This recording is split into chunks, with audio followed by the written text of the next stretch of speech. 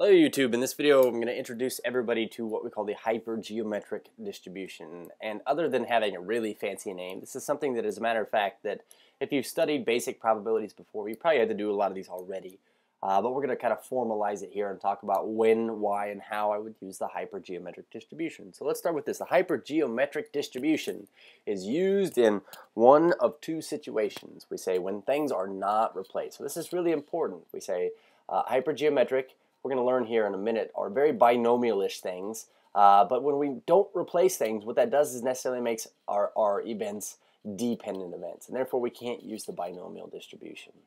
And then also this, when we have something that is binomial-ish, so, you know, in terms of the experiment that we're doing, it's an either-or situation. Either, say, a drug was effective or was not effective, or I roll a 2 on a die or I don't roll a 2 on a die. But when we talk about things that have very, very small sample sizes, what you have to realize is this. Let's say, for example, in a group of 20 people, you know, you're either a boy or you're a girl, but I say, what's the likelihood that I grab, like, you know, 10 girls in a row? You have to realize that the moment I grab the first person, whether they're a boy or a girl, it really severely affects the probability that you grab a girl in the next one, because now you've taken something out of the sample, and being that it was a sample of only 20 people, it affects it quite greatly. So when we deal with very small sample sizes, but it seems to be a binomial type of situation, we use hypergeometric instead. So let's go ahead and define what we mean by hypergeometric distributions. Okay, we say, actually, let's just look at an example. It'll be a good way to kind of explore this. We say, for example, suppose a committee of 4 people, so we have 4 people on our committee here, is to be selected from 7 women and 5 men. What is the probability that the committee will consist of 3 women and 1 man? So I say, to solve this problem, one must first find the number of ways that a committee of 3 women, and 1 man can be selected from 7 women and 5 men. So let's go ahead and start with this. I think that the best thing we could do is, if you're reading through this with me, the first thing you should always read the last sentence, because it's telling you the probability it wants you to find. But we're going to go ahead and start by writing that down. So we say the probability consists of 3 women, 1 man. So this is what we're trying to find. So we know, of course, with probabilities, we have to find the total number of ways we could do something, and then a specific number of ways we could do just this event.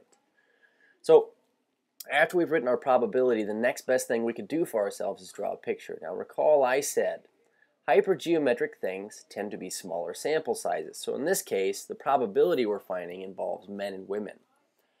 So we're going to make a category for women and a category for men, and we're going to split this up.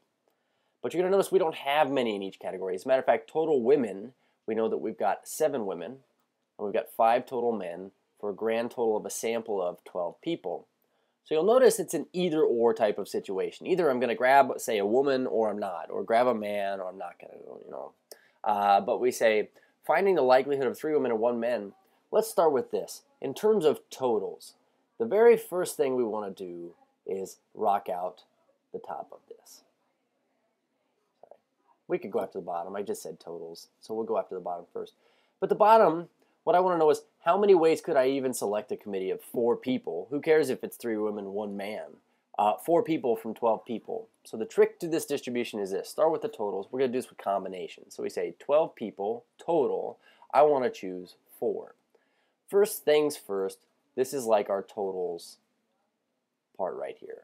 We're saying this represents the number of ways we can get 4 people from 12 people. And I got that total number from here, and I also got this number 4 from our sample that we took over here, the group that we grabbed. Now we're going to go through the top of this. And we say 3 women and 1 man. Here's all we have to do. We'll just go through a category at a time, starting with women. Of the 7 women, in this case, we want to choose how many? And we want 3. And of the 5 men, so we say the next category over here on the right, I want to choose, in this instance, 1. Now that we've got these things, it's a matter of we can just go through and evaluate them now. So 7 choose 3. I wonder if my calculator has combinations on it here.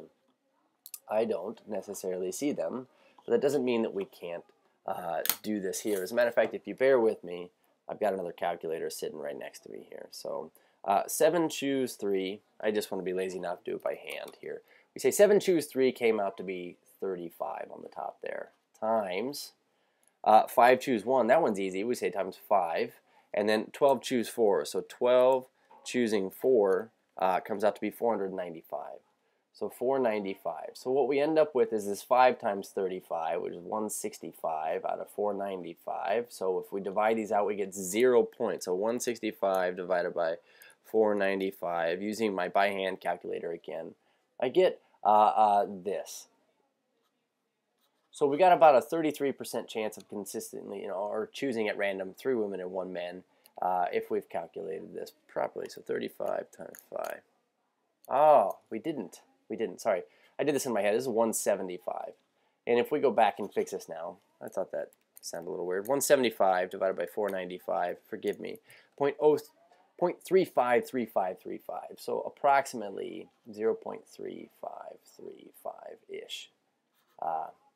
So there's our probability. So yeah, we're going to do a couple more examples, but what I want to do in this video is, since we're introducing ourselves to this, I want to show you the formal way of kind of defining this. But it says the result of the problem that we just did could be generalized using a special probability distribution called the hypergeometric distribution that we use with small samples and without replacement. So we say the hypergeometric distribution is a distribution of a variable that has 2 outcomes, so it sounds binomial, but when sampling is done without replacement. So the probabilities for the hypergeometric distribution can be calculated using this formula. So the things I want to point out in this formula are these. We say we have an A, we have a B, we have an N, we have an X, and perhaps it'd be better if I wrote in this color A, B, and X. But according to this, we say given a population with only 2 types of objects, so for example, females, males, defective, not defective, so it sounds binomial, success or failure, we say that there are A items of the first type and B items of the second type, and then we say A plus B equals the total population, where the total population is N. So one thing I can tell you about N is this. If you add up all the items of one kind, say in the last example, all the women plus all the men, you had the total amount of people in the group.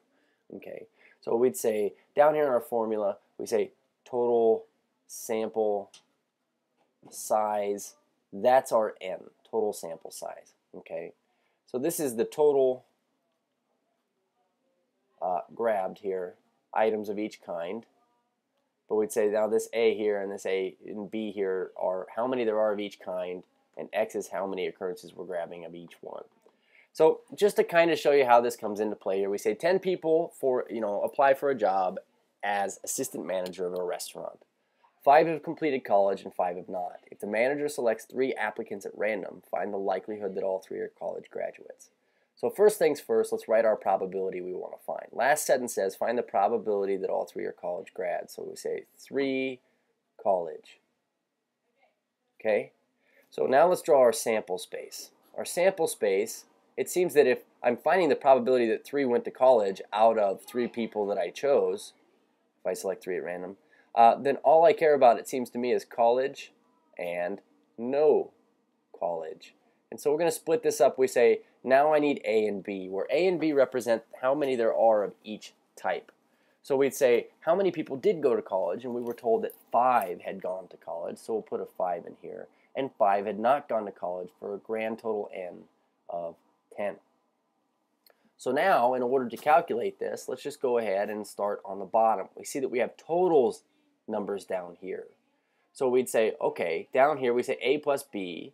There were 5 of one kind, 5 of another, so we say 10 total things. And of those 10, in this instance, we were choosing 3 of them. Of the 10 total people here, we were choosing 3 applicants at random. So using our totals numbers here, we say 10 and 3. We got the bottom sample space. So now we're going to go through and find the probability that exactly all 3 are college grads.